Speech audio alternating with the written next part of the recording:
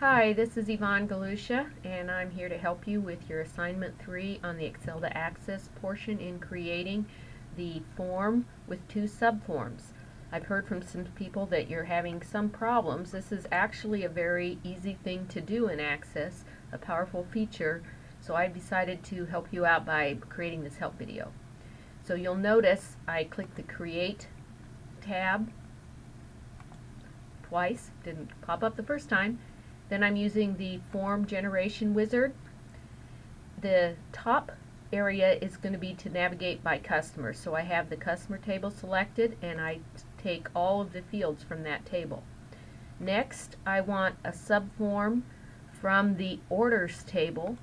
So I take all of the fields from that table, and I want to be able to further drill down to get order detail. So I take all of the fields from that table. Then I click Next. Access is smart enough to recognize this hierarchy because of the relationships in the previously established database table relationship view. And I designate I do want subforms created. Then I just say Next. Leave the bottom two subforms in datasheet view. The top one will appear in tabular view by default, the customer table. I click Next. Let it go ahead and name these. That's fine. Let's go ahead and open and say Finish, and there you go.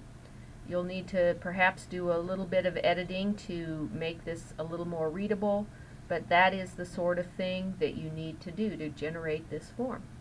Thank you very much.